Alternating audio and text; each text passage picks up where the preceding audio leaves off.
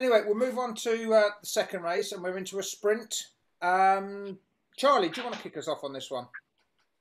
Yeah, I think this is a quite decent. It's a very even race, but I think 5, 16, 18 at Hove. I think that should win this race, and he's very fast, dog. So I'll be with the 5.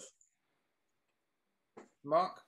Yeah, I'll echo that. Go exactly the same with Charlie. 16, 18 is really classy round Hove. You know, we know his quality. He was heavy odds on favourite the last time out at Romford against a decent field.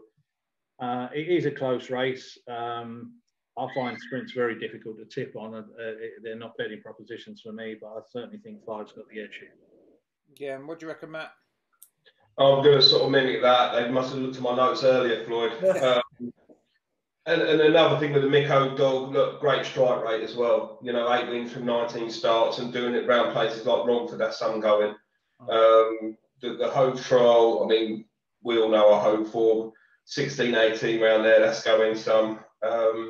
He'd be accustomed to the box as well, being round. He's been round there before, and it sort of breaks the Romford trap. So, other than that, you sort of got to look local, and the best one out of the local dogs for me would probably be on the draw, maybe just the 2, I suppose, just on local form. But I think the open race form is outstanding on the Miko dogs, so that's the route I'll go with that.